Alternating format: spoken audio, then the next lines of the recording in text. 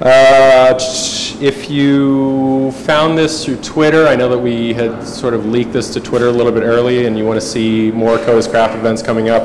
Our engineering blog is called Code as Craft. It's at codeascraft.etsy.com, and at the top of the page you can get to our mailing list registration. So sign up on there. I want to thank Ryan Young and Gabriella and Ari from our engineering team who have helped out set up all the chairs and all the other stuff here tonight. And Sarah Cohen, who does logistics for all of our events here. Thank you to all of them for helping out tonight. We also have a number of engineers in the audience who are all wearing orange stickers. So afterwards, if you want to chat with anybody about what we're doing at Etsy, hear some stories, I guarantee they're all very friendly people, and they will not bite you. Tonight, we have Steve Souders. Come on!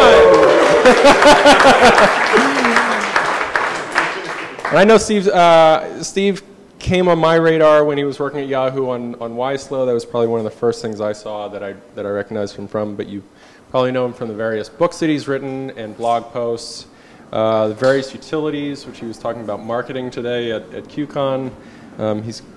He has displayed a great marketing prowess. Also HTTP Archive, which is his tool for watching trends of web performance on a variety of different sites across the internet. It's currently tracking about 200,000 URLs. And that's been running for almost 2 years. Yeah. Oh my God. And he's also the co-chair of the Velocity Conference, which, if you're unfamiliar with it, is centered around performance and operations, and it is running next week. Nearly sold out. And if you're really nice to Steve, he may give you a discount code so you can get in before it does sell out. So tonight, we actually have a somewhat different talk than what we had advertised. Steve's going to be talking about front-end single points of failure, which is a very timely subject. So, and we're going to have time for questions at the end. So if you could just sort of hold off on those if they come up. And if you please give a warm welcome to Steve Souders. Thank you.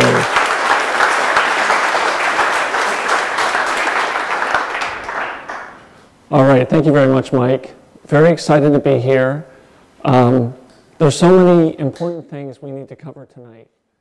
I don't know where to start. I think probably the most important thing to mention is, as I was leaving the house yesterday morning, my wife said, "Make sure to tell them I love Etsy."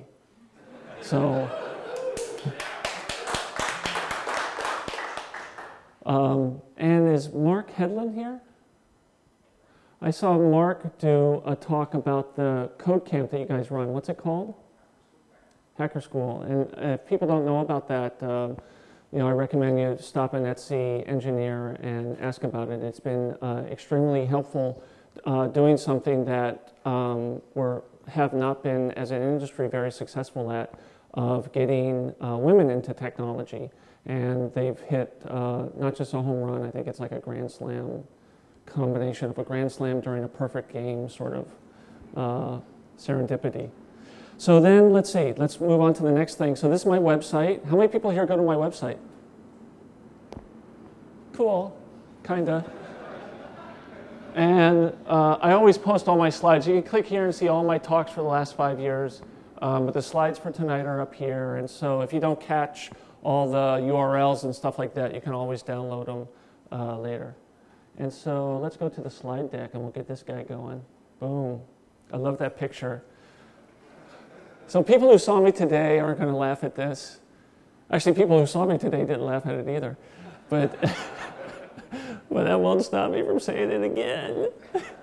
It's really important during the talk not so much to focus on what I say or the words on the slides, but to focus on the pictures in the background.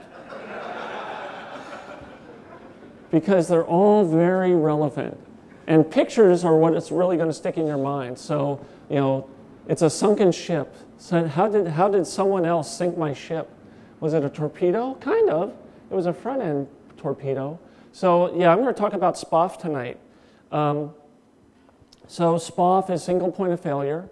We're all familiar with that phrase, a chain is only as strong as its weakest link. And so in computer parlance, the word for that is SPOF.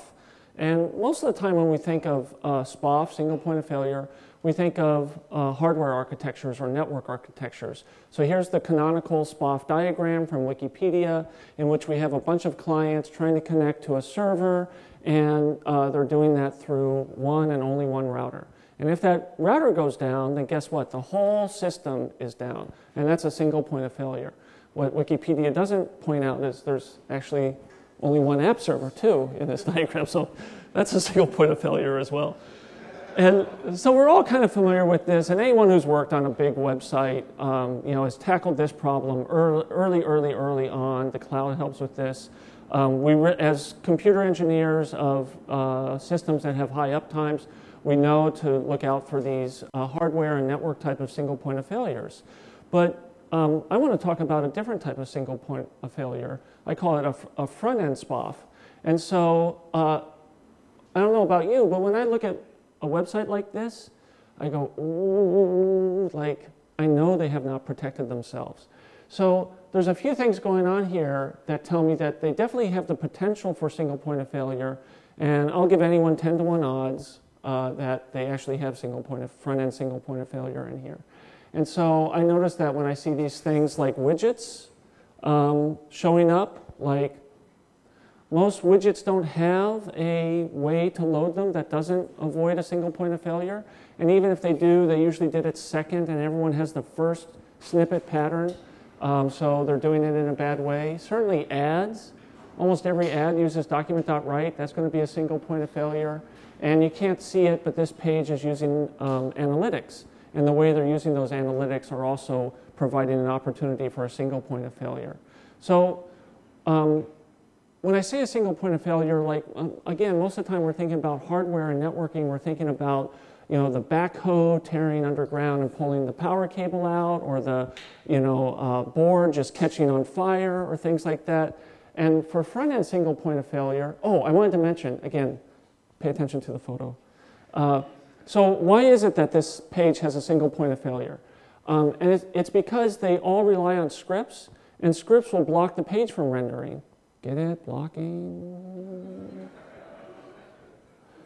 I knew you guys were sharp. Oh my gosh. Mike told me, he was right.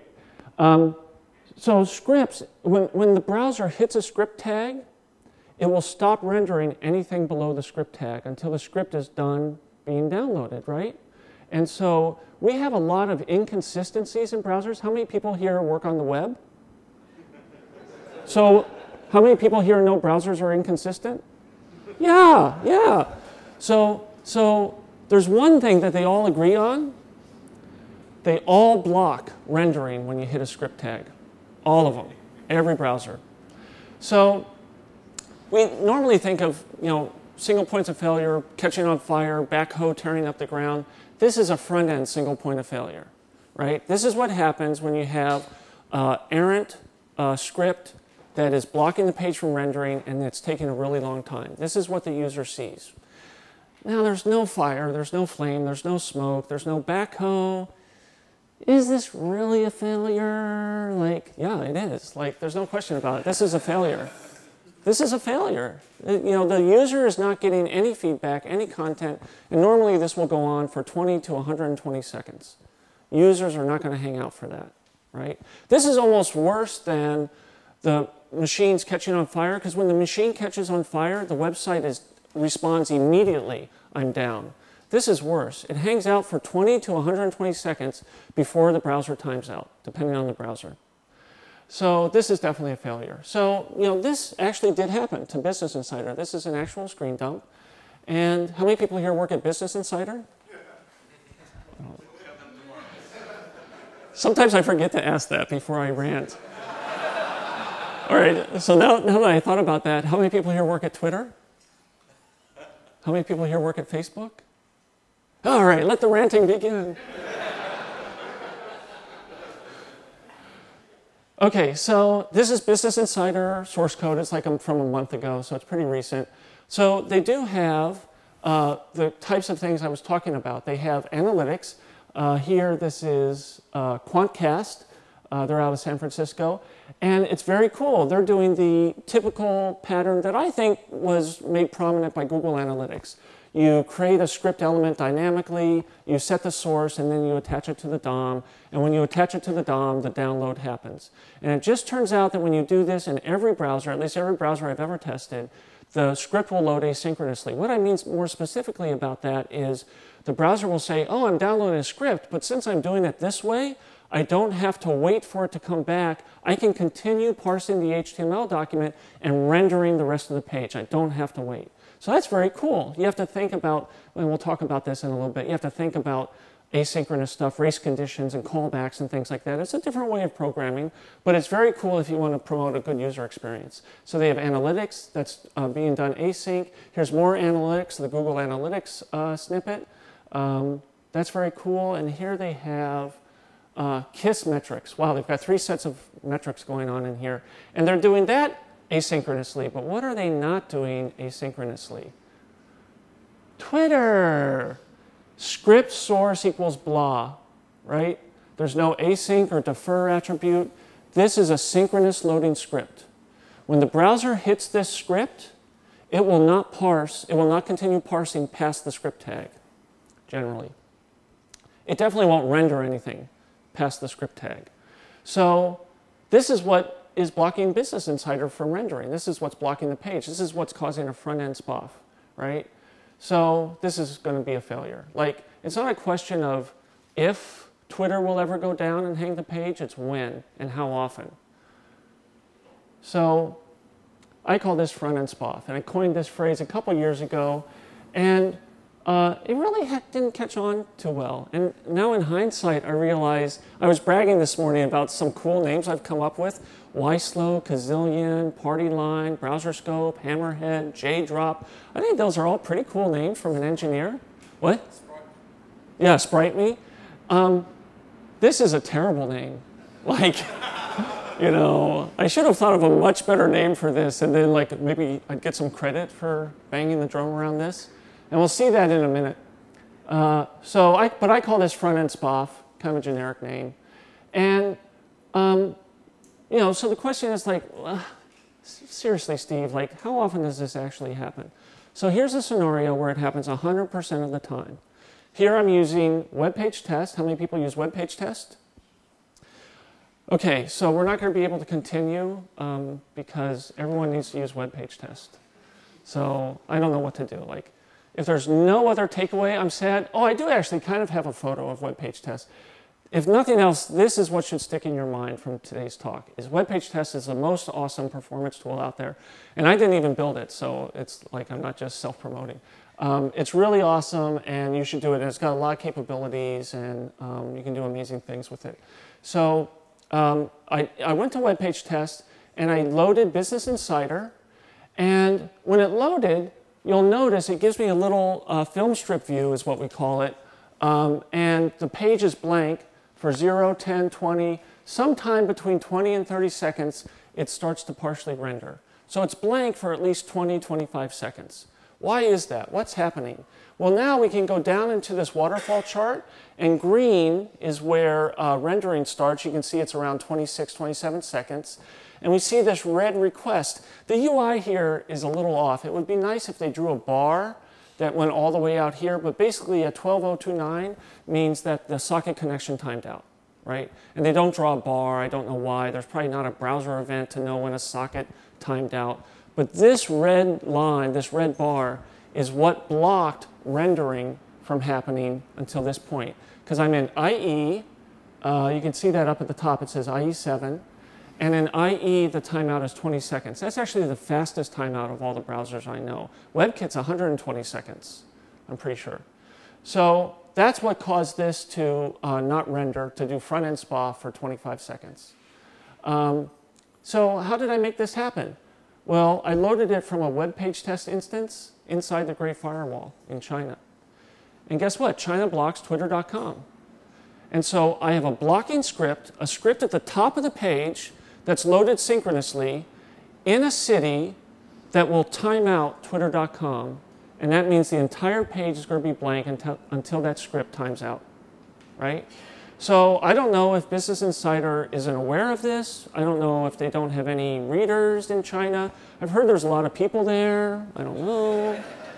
I'm sure someone there is trying to read Business Insider, and if they are, they're having to wait 20 to 120 seconds, depending on the browser, for the page to render. So this is not a good thing. So you can make this happen 100% of the time. And the way I discovered this, I was actually in China. So I do know they have a lot of people. And I like, this is one of the 30 sites I open every morning, and it was like blank. And I'm like, what the heck is going on? And I figured it out. I was behind the firewall, and they had third-party scripts in the site. So whose fault is that? Who can we blame this failure on? That's a bad way to put it, but we're here to rant, aren't we? So what causes this to happen? Well, certainly Business Insider, they own it, right? It's their site. They decided to put third-party stuff on their site. It's really, regardless of whose fault it is, they're going to pay the price. But we can see how this might have come about the way it did. If we look at the Twitter documentation for anywhere.js, the pattern that they have at the top of the page is the exact pattern that Business Insider copied into their HTML document. And this is a synchronous blocking script, in the head, no less. So remember, the browser will only stop rendering the elements, the DOM elements, below the script tag. If you put your script tag above body, that means nothing in the page is rendered until the script is done. And that's exactly what's happening here.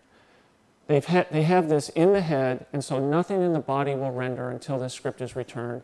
Inside China, that's going to time out, so you're going to have a blank page for a long time. So this is one thing we can do. If we want to try to examine like how spoffable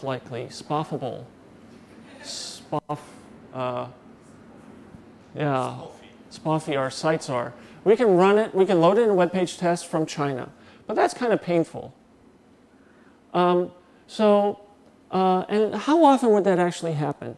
So, well, suppose I'm not in China. Like many of us, probably work in the US. We work on sites that are mainly focused on US customers. So there's 2 seats right up here. Come on up. Seriously, yeah. Or grab a beer first and then come up.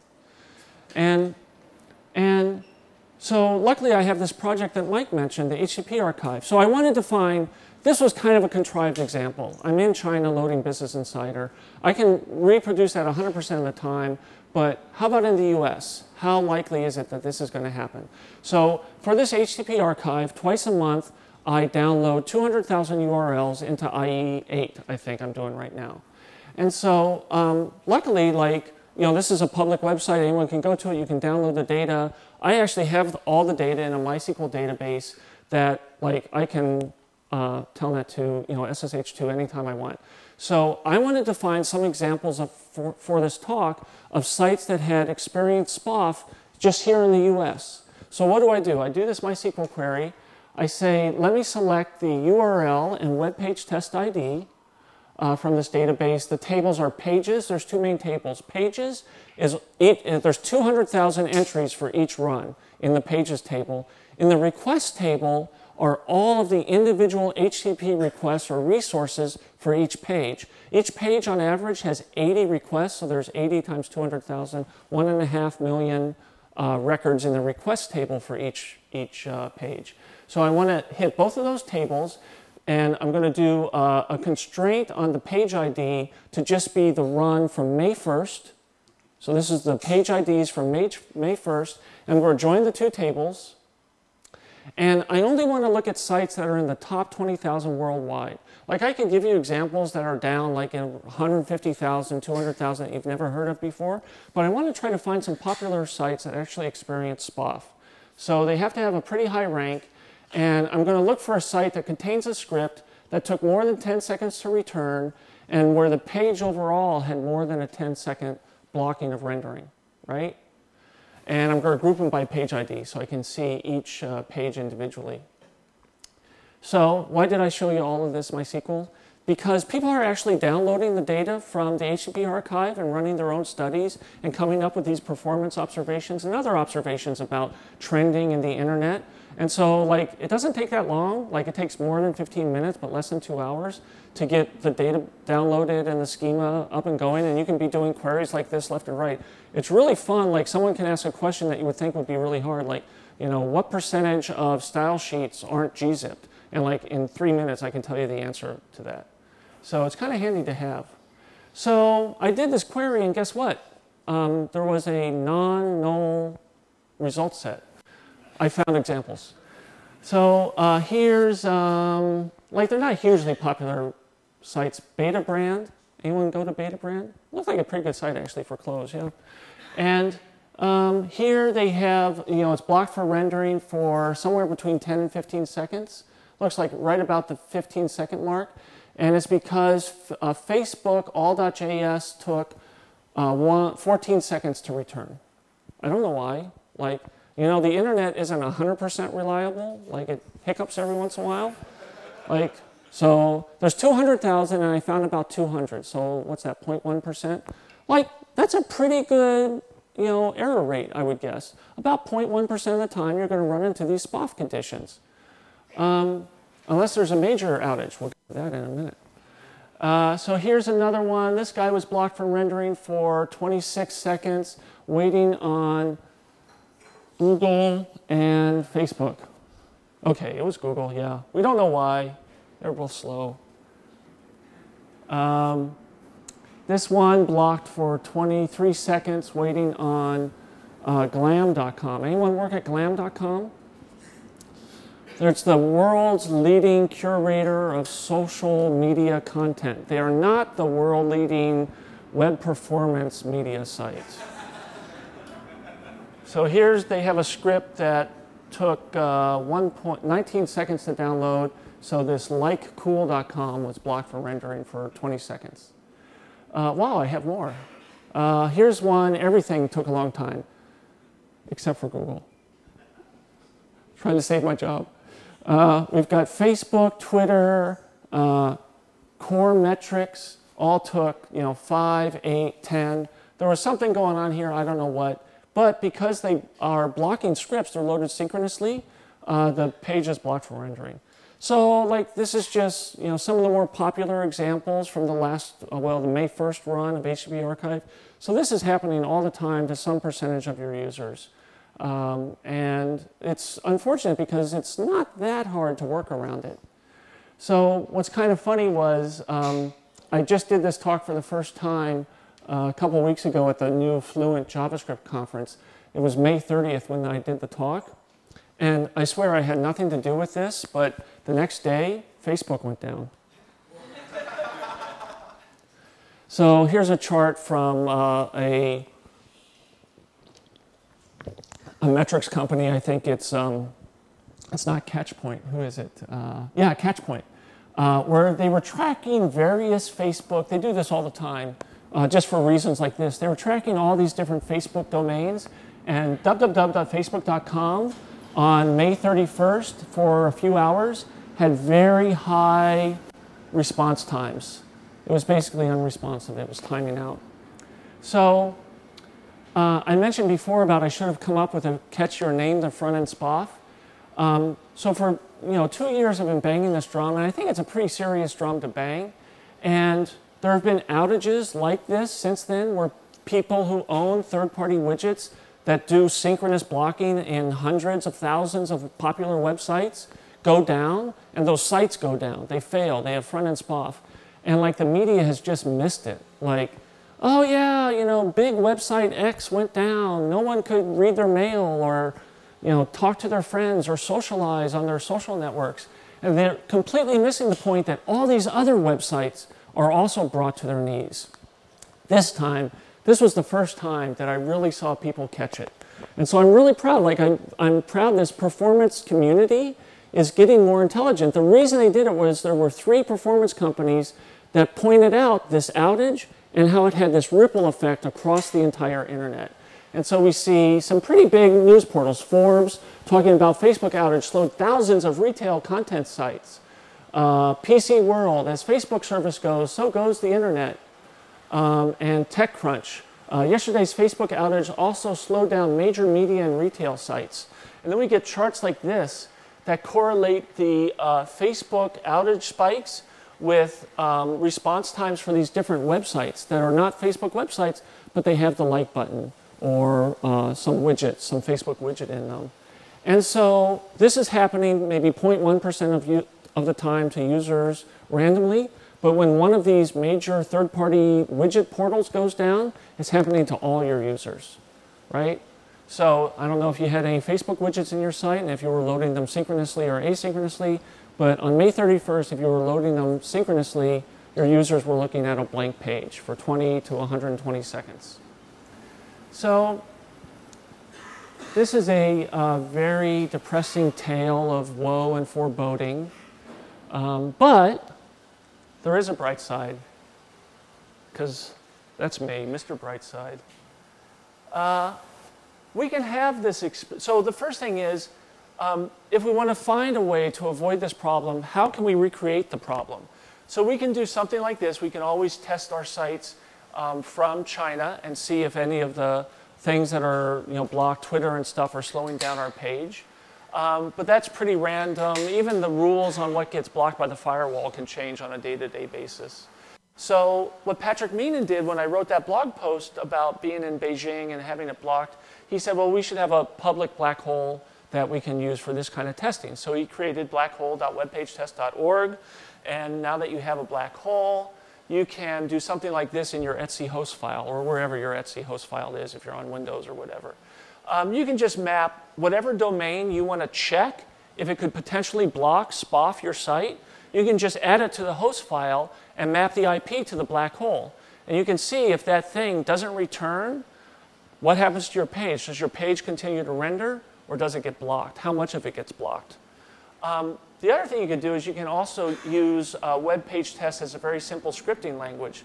So you don't have to rely on the firewall blocking things. You can just use this set DNS name and give it the DNS that you want to see if you're liable for SPOF and map it to the black hole domain. And so you could do something like this when you're setting up a test. You can click on the script tag, copy and paste those lines in there, add other domains if you want to test them, and then navigate to whatever URL for your website that you want to test. So this is a much more reliable way to test if your site is, could be subjected to front-end SPOF. So around the same time, I decided to add a Twitter widget to my website. And I, of course, am interested in practicing what I preach. Luckily, most of the things I talk about are easy to implement, so I can try to do that. So I added this, and I ran it through web page test using that black hole, mapping twitter.com to that black hole. And this is what we see. It's kind of maybe not quite the front-end SPOF failure from before, but to me, it's still a failure. So what we see is this is where the Twitter widget should be. And we see that I start rendering pretty quickly. I start rendering under 2 seconds. But even at 20 seconds, the page has stopped rendering here. And the third column, you can see a third column and some other content here. Those are all blocked. Why is that? Well, like I said, everything below the script tag. Now, in this case, I'm kind of lucky. I've put the Twitter script tag about halfway in my page. So everything above that Twitter script tag was able to render, the blog post, my books. Those are hugely important. Hopefully everyone here has bought those. But then everything after that is blocked from rendering. So this is still a pretty serious failure, liability in my world. So I don't like that. So I think, okay, well, what can I do? So now I have tools I can test with, and I've confirmed I have this liability. What can I do about that? So, oh yeah, and here we see finally at 30 seconds after these timeout, it renders the rest of the page. The Twitter widget will never render because it's being sent to this black hole. It's never going to respond. It's just I'm waiting for it to time out so the page isn't blocked from rendering anymore. Is there a way that I can avoid that going forward? So here's the snippet from Twitter. So unfortunately, it's a blocking synchronous pattern. Script source equals blah. and then I call into that code and create the widget with some parameters. So I want to change that. The first thing I can do is I can adopt that same asynchronous pattern for loading scripts, right? It's very simple. It works in all browsers, so that's very cool. And when I load the page, I get a undefined symbol error. Because after it runs this code, it goes to load the script. It might take a while for that to come back. It doesn't wait. It immediately goes on and calls this function, twtr, this symbol, and it's not defined because that twtr is defined inside widget.js. So this is where I was talking about when we do things asynchronously, we have to change our coding patterns a little bit. So that's not too hard. I'll just add a callback. So I'll add an onload handler to the code that's loading the script, and then I'll wrap that twtr code inside a callback function. I have to do some funky stuff here to not call it twice and to handle IE and stuff like that. But it's not that much code, really. So, I went from 5 lines of code to 15 lines of code, and now it's working asynchronously, hunky-dory. Except, you can't do asynchronous loading with scripts that contain document.write, because the browser, if you do it asynchronously, is going to charge ahead, rendering the DOM, and then finally this script is going to return, and it's going to try to do a document.write way back up here. And the browser is going to crash, or it's going to wipe out the entire page. It's really not known what it's going to do. No browser except for Opera allow you to do that document.write up higher in the DOM after you've already passed it and gone through. So, I'm kind of stuck here. I'm looking at the source code and I notice it only does the document.write of this div where it's going to stuff all the widget stuff if there's no ID property for X. What's X? X is that hash of fields that I'm passing into the API. So if I pass in an ID, I'm guessing it's not going to do document.write. So I go back to my code and I just add a ID parameter, and the ID is for a div that I create right above the script. So I create the div myself so the widget doesn't have to. I don't think they've documented this part of the API, but it's actually a really good pattern to have the person pasting the snippet create the DOM element that the content's going to go into, and then just go on your merry way. You can avoid document.write in most cases that way. And sure enough, it works. And this is what we had before. Nothing rendered below the Twitter widget for 30 seconds. But now, in the new pattern, stuff renders at just 2 seconds. Right? If this comes back, it will fill in. But if it doesn't come back, then the page isn't blocked from rendering. So you can do this. It would be good if people who gave out widgets would do this, but even if they don't, if you care about it, you can do it yourself. It's usually not that hard. So how come these guys didn't do it? It's interesting. It's clear that they understand these principles. While placing JavaScript files at the bottom of the page is best practice for website performance, from book number 1. When including the anywhere.js file, always place the file as close to the top of the page as possible? Oh, you gotta be kidding me. I mean, they know that this is bad. They know it's bad. But they're actually saying, we know it's bad, but go ahead and do it. Because the file is small. It's only 3K. Yeah, but if it times out, it doesn't matter if it's 3K or 30K or 300K. It's timing out. It's going to block the page.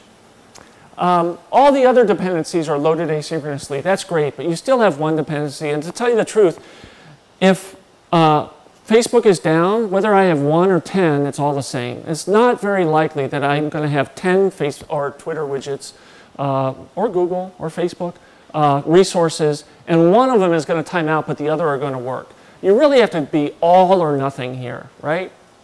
So clearly they're missing some things, and this is a segue into, I'm going to close out here in the next 5 or 10, into something I was working on the last couple weeks. So they mention about how small this script is. Well, one thing we know that failures happen. Like all of these sites go down, right? And if nothing else, there's hiccups on the internet. So we know failures happen. We know for these blocking scripts that it really doesn't matter whether I'm doing a conditional GET request, like I have it in my cache, I have Google Analytics or widget.js or all.js, I have it in the cache, but it's expired, so I'm going to do a conditional GET request and see if I need to update it. It doesn't matter whether I'm doing a conditional GET request or just a bare bones GET request. Whether I get back a 200 response or a 304 response, the browser is going to wait there and wait for that response to come back for that script if the script is loaded using a synchronous pattern. So it doesn't matter whether it's in the cache or not if it has to be checked. And anywhere.js, the Twitter one, expires after 15 minutes. So it means there's going to be a lot of conditional GET requests for this resource. After 15 minutes, it's going to be in my cache, but it's expired. So I have to do the browser has to do a conditional GET request to see if it's still valid or not. And that's the same as if there's nothing in the cache. So it doesn't matter that it's small. As long as it's in the cache and expired, it still has the potential to generate front-end SPOF.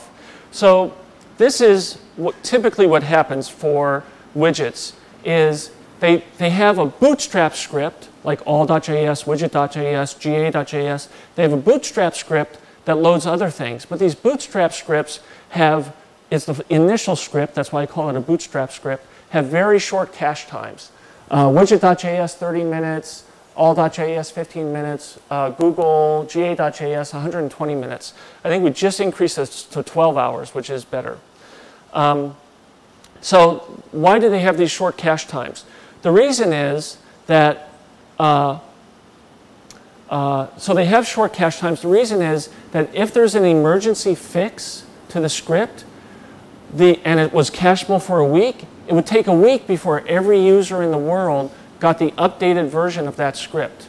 So some third-party content owner is asking people to copy and paste this snippet into their page, and once that happens, there's no way for this third-party content owner to update the other person's website.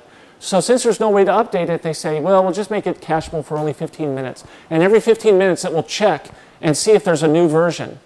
Well, the problem is if there's an outage for one of these third-party portals, then that 304 conditional GET check is still going to cause front-end SPOF. So is there a way that we could avoid this? They have short cache times, which means they're more likely to generate conditional GET requests, and that's going to generate front-end SPOF. But if we don't generate a lot of conditional GET requests, then there's no way for the snippet owners to get their updates out there.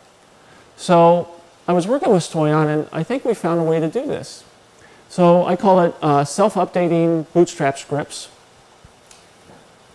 You know, I don't think that's as good as some of the other photos, but just the quality of it, I like it. I don't know. I could not find any good pictures of bootstraps on Flickr.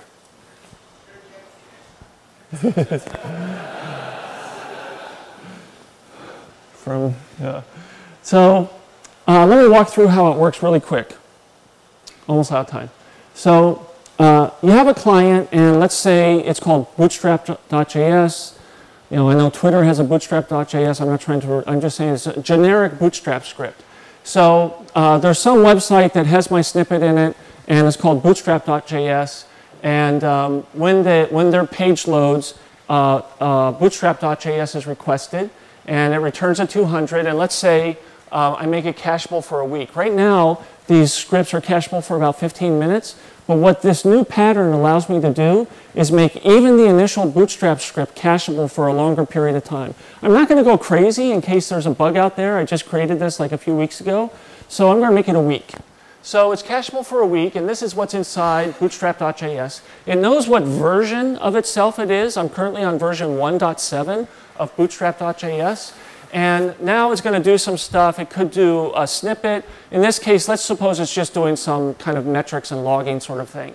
So instead of sending an image beacon back, it's going to send back a JavaScript beacon. It's going to create a script element, document.createElement script. It's going to set the source and append it to the DOM. JavaScript beacon, beacon.js, and it's going to include the version number in the URL. So now, after bootstrap.js gets loaded, parsed, and executed, it's going to fire off beacon.js, and that's going to have the version number in the query string and maybe some logging information or something like that. And the server is going to return a 204, right? Because there's nothing to return. Oh, I got the logging information. 204 is just more efficient. So everything's hunky-dory, and this has gone just fine. But now, suppose I push an update to Bootstrap, and I'm up to version 1.8, but it's only the next day. Bootstrap.js is still cacheable for another 6 days. But there's a new version out there. If I set a 15-minute expiration time, I'd get the update. But I don't want to do that for performance reasons. So here's how we can get around that. Same thing happens. Instead of doing an HTTP request, Bootstrap.js is just read from cache. It gathers whatever metrics it's counting. It fires off beacon.js. And this time, the server says, oh, you're at 1.7. I'm at 1.8. Instead of returning a 204 no content, I'm going to return this JavaScript code, because it's a JavaScript file. And it's going to load an iframe. An iframe for update.php. It's not visible, so you don't have to worry about that. So now update.php is going to be requested, and it's going to return a 200. And basically, all it does is it includes bootstrap.js and code to reload itself once. Because when you reload a page, it requests every resource in that page, even if that resource is in the cache. That's the point of the reload button. And this is true across every browser that I've looked at. So what happens is this code comes back, and update.php is loaded. It has bootstrap.js, but that's read from cache. But then the reload happens. And when the reload happens, bootstrap.js is re-requested over the network, and it overwrites the version. Version 1.8 overwrites the version that's in the cache. So now I've updated this bootstrap script without having to set a short expiration time. So I've had my cake, and I can eat it too. So this is pretty new. I think it's big. I'm going to encourage snippet owners to adopt it as a pattern. 2 caveats. It's kind of like app cache. You don't see the updated version until the next page view. And there was one reported IE8 issue, but no one has, that was like 3 weeks ago, and no one has seen it since. I was unable to recreate it. And what's cool is the folks at LogNormal that I know from Yahoo adopted this right away. They have something like Google Analytics, and they've been running it for weeks. And he reported some bugs, and we made a couple fixes. And he just wrote a blog post yesterday or the day before. And one thing they've been trying to deal with is there's a lot of malformed caches and proxies out in the world. And so even though they update their code and it has a fairly short cache time, like a week, they're still seeing versions of the code from back in February. Browsers out in the real world are still using these old versions of the code because they're behind a proxy that's misconfigured, that isn't honoring the expiration date. So this is a problem every big website runs into. And so he's been focusing on that. And because this code self-updates itself, they've actually seen an 87% reduction in these old versions coming in since they adopted this self-updating pattern. So that's another benefit of this that I actually didn't anticipate. You can actually reach in behind all of those misconfigured proxies and get updates to happen on the client itself. So it's working pretty well. I think it's good. So I think that's about it, and that's good. I'm about out of time. Takeaways, anything that you don't own, even stuff you do own, load async, but certainly anything you don't own, load it asynchronously. Make sure you don't have front-end SPOF. Test your site with web page test black hole. This is a point I didn't mention. Most real user metrics take the page load time at onload. If the page is taking 20 to 120 seconds to load, to hit onload, users aren't waiting for that. So if you look at you can't rely on your real user metrics, real user monitoring to detect a front-end SPOF, because most users aren't going to wait for that onload event to fire. So you should have a timeout on your RUM. If the page hasn't loaded in 10 seconds, then go ahead and register that as a failure. And if you own a Bootstrap script, try out this self-updating pattern. Then the last things I wanted to say, next week, Mike mentioned, is Velocity. Hope to see a lot of you there. And the day after Velocity on Thursday is the first ever WebPerf Days. This is kind of a model after DevOps Days. And we hope to have this happen more and more around the world. We've already scheduled it for London when we're there in October. So many of you here on the East Coast, you might want to just take a jump across the pond to London in October. So Sergey just handed me these 20% discount codes for Velocity. I'll tell you on the down low, like if you want to go and you haven't registered yet, you might not get in. Like you should register tonight. So here's a discount code if you want some. And I think that's it. Thank you.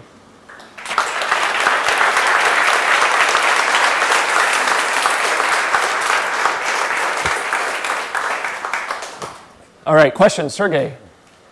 It's a comment. We actually had a Meet for Speed session at Business Insider, so they are aware of all of these and working on it. Hopefully tomorrow some of them will be at the meetup. Okay, cool. So yeah, we'll take some questions. Yes, in the back. Okay, so I have sort of two questions. One, maybe naive, but defer and async attributes, are they useful? And two, if I'm reloading Bootstrap.js in the iframe, that means I'm loading it twice for that user. So what sort of, on the server side, I assume I have to take, if I'm doing metrics, I have to take that into account, something like that, right? Yeah. So the first question was async and defer, are they useful? Yeah, I didn't go into those too much. You don't have to use this complicated pattern. You can just say async, use the async attribute to the script tag, and that will cause it to kind of behave the way we see with the Google Analytics snippet. And then if you say defer, it will defer. It will do the download, but it will defer the execution until the entire page is done parsing. A big difference between those two is async. If you have multiple scripts that depend on each other, async does not guarantee that they'll be executed in order. Defer does guarantee that. So if you have multiple scripts, you might want to use defer. And then the second question was about loading bootstrap.js twice. So in this case, I was kind of modeling after something like Google Analytics, but it could also be a snippet sort of thing. But often the way, I think what you were getting at is, or asking about is, so bootstrap.js was loaded and parsed and executed once in the main page, and then if there's an update, it's actually loaded, the old version is loaded in the iframe, and then the new version is loaded again. So could there be a problem with that? Well, you have to decide. Most of the time, like what we saw with the Twitter pattern or with Google Analytics, is it's not just the script itself, there's then some code you have to call, like new TWTR or GAC push for Google Analytics. So in your iframe, if you don't have any of that code that actually like exercises the functionality of the Bootstrap script, then most likely nothing will happen. But you'd have to think about that for your own case. Thanks. Any other questions? Yes? Yeah. Yeah, you can't. The question was, how do you deal with document.write? This was a really easy one that I figured out just by looking at the code. Yeah, there's really, so there are people like Ghostwriter from Digital Fulcrum. They have a library. Cloudflare, I think, has tried to solve this, where they basically override document.write. But the biggest case where document.write rears its ugly head is with ads. And with ads, you never know what's going to happen. And so all of those solutions have, like, if the code in document.write was printing the number of DOM elements in the page, if you don't execute it right at the time that it's supposed to be executed, you're going to get different output than if you override document.write and defer it to be executed later. So you know, if it's document.write that you own, maybe you can figure it out. But otherwise, yeah, there's really no easy solution for that. Call up the provider of that third-party widget and tell them you want a version that doesn't use document.write. One way is to put them into iframe, which kind of solves the issue and allows you to post-load it. Yeah.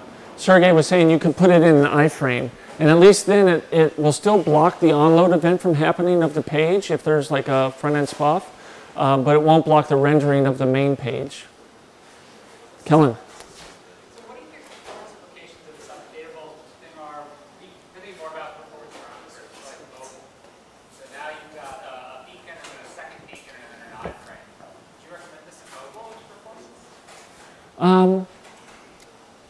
So the question is, mobile has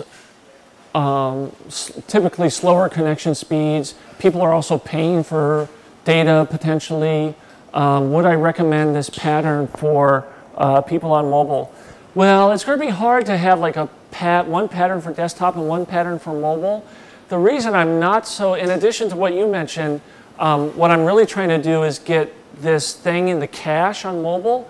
And unfortunately, mobile caches right now are really small. So there's less potential benefit of getting the new version in cache. If the user doesn't come back like within a day, it might not even be there. So it's less compelling for mobile. But I don't think, I didn't mention this, but the iframe update.php, that can actually just be a static HTML file. So the first time you load it, it can just be loaded from cache. And the second time, when you hit reload, it actually would be downloaded again. So really, and the beacon, kind of the assumption of this pattern is that the widget you're installing already sends something every time. And so like Google Analytics every time sends a beacon. All we're doing is piggybacking on that. The Twitter widget every time sends a JSON request. All we're doing is piggybacking on that. So the only additional requests are, in the best case, one request for update.php and one request for the new version of the script. So it's not that bad. So yeah, I would do it. Connection will probably be reused as well. Yeah, we would reuse connections. Yeah. Any other questions? Okay, with Mike's, one more? Well, I have a specific question, but it's not exactly on the topic, so maybe we can take that after you. Well, I was going to do, I was going to do a fun thing. Can I do a fun thing? Sure. Okay. Okay. So this is kind of related, but not really.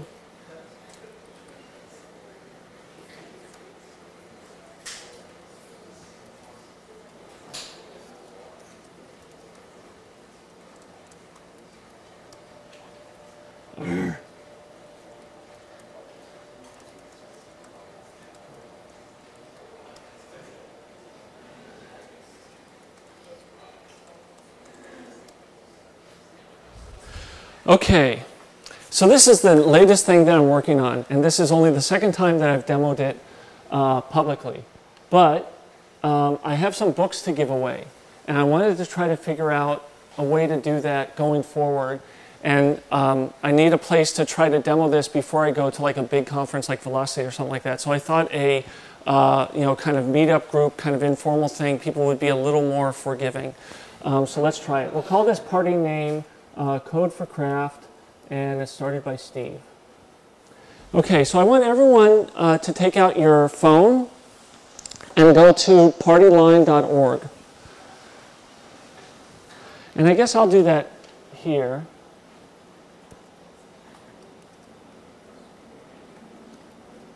And this is what you should see. Just go ahead and join the party. Yeah. Well, I mean, it's got the logo up there, party line.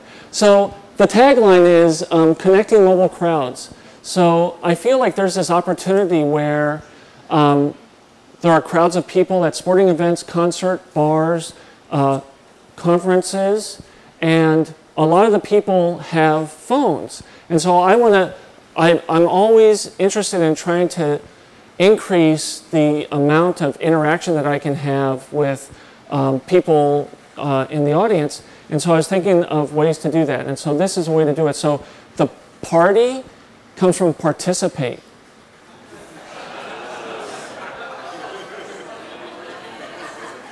Oh yeah, you laugh now. This is big.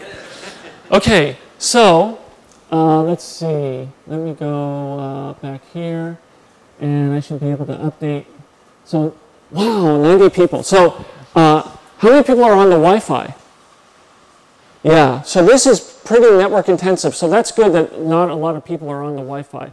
So, no one sees this admin interface, so that's why it's particularly bad. Not that the client UI is much better.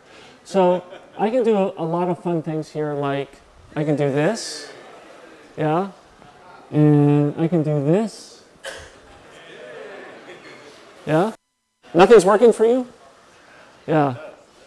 Okay, I think this one is cool. Did your phone go blank? Checking my browser. Okay.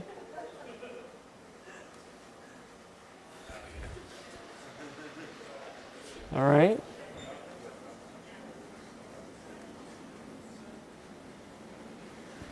I think that's pretty cool. I think that's pretty cool. Fennec, I know who that is.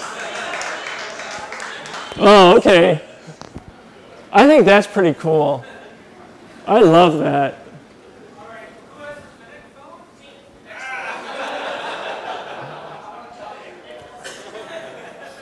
Okay, so now let's see, let's do this.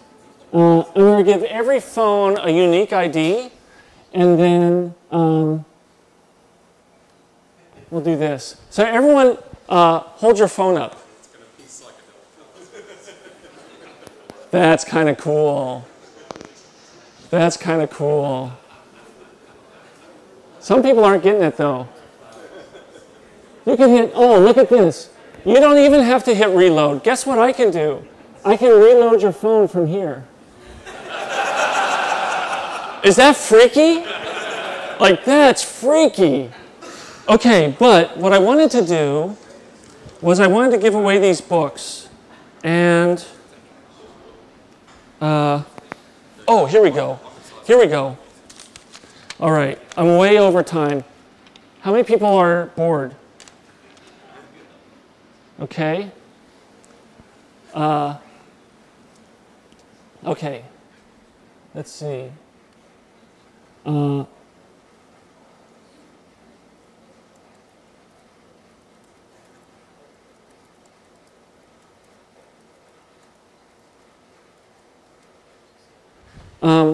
What's the best web performance tool in my opinion?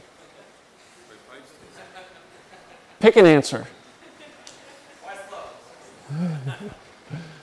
All right. Let's see what the answers say. Yeah, I think web page test is the best tool. YSlow is pretty good. PageSpeed actually is very good too. So that's kind of interesting. Here, let's do this. Do you use YSlow on a regular basis?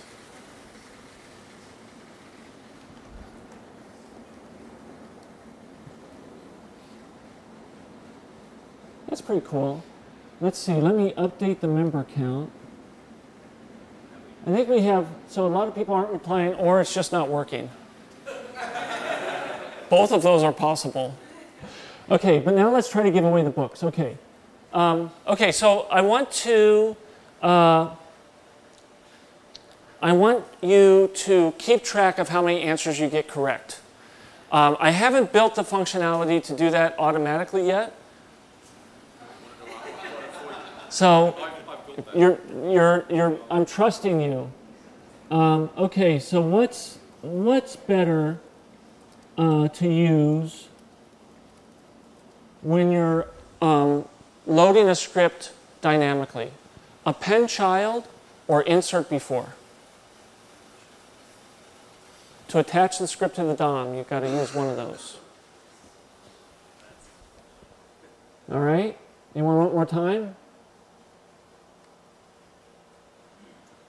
Insert before is better. Yeah. Okay, so keep track of your correct answers. Even if you got that one wrong, you might not be out of it. I'm telling you, like I'm not kidding here. Like there's books up here. Right? Like yeah, oh. I don't have 39 books with me. Okay. Oh. Let's see. I need help on this one.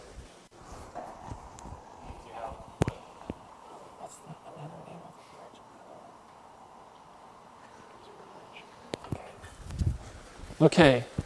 In my closing slide, that was a picture of Which bridge? I think I misspelled one. Which bridge do you think was in the closing slide of my slide deck? All right. Oh, Verrazano is correct. Yes, Verrazano Narrows Bridge. Okay. Let's see. Let's do another one of these. No,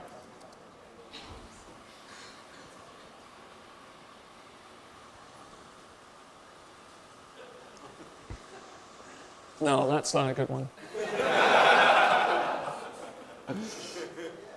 Okay.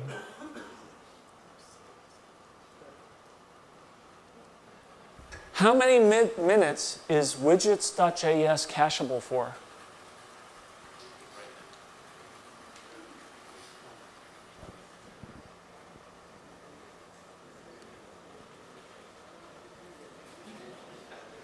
The answer is 30.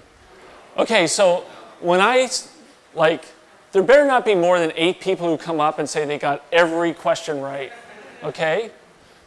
There's an upper bound here. Okay, I think this is the last one I'm going to ask. And then I'll ask for all the winners to come up and we'll see if we have to do a push-up contest or something like that. Okay. I'm going to type in the answers, but I haven't asked the question yet. So don't.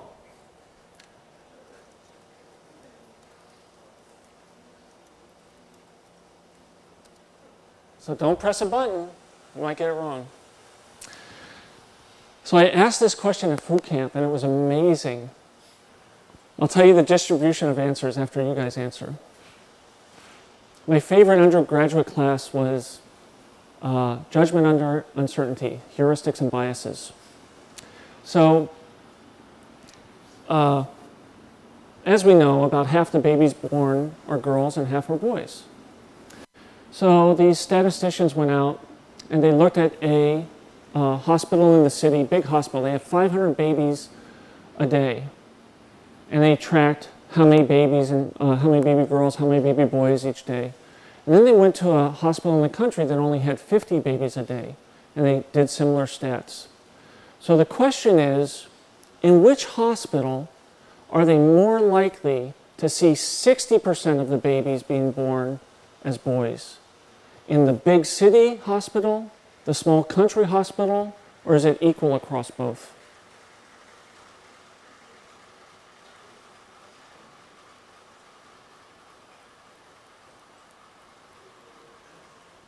All right?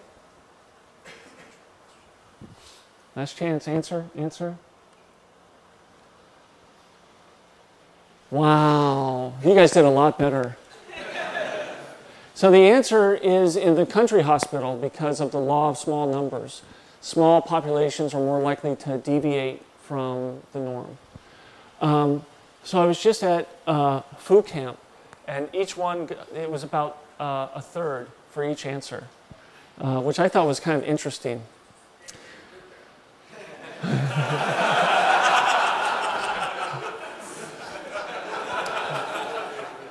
So that's about what I wanted to do with this. It actually worked better than I expected, and I appreciate you tolerating that. And so now let's have anyone get them all right? Yes, come on up.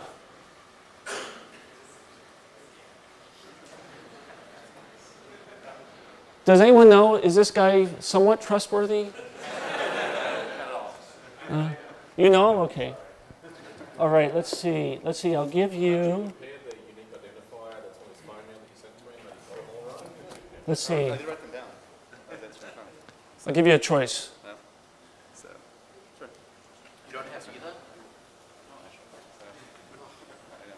Yeah, okay, thank you.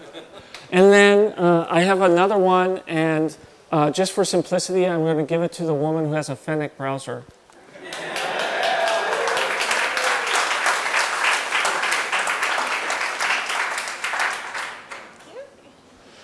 And you know, as you can tell, I like to have fun. What? No. This is a different. This is a special one. So as you can tell, I like to have fun. This was a lot of fun, and I'm just really stoked to know people from Etsy. I get to work with John Allspaw as Velocity co-chair all the time, and Etsy is just pumping a lot of positive karma into the web world. Thanks very much for doing that. I wanted to give this one to Mike Britton for hosting me here at Code is Craft. Thanks, man. And we're done. Thank you.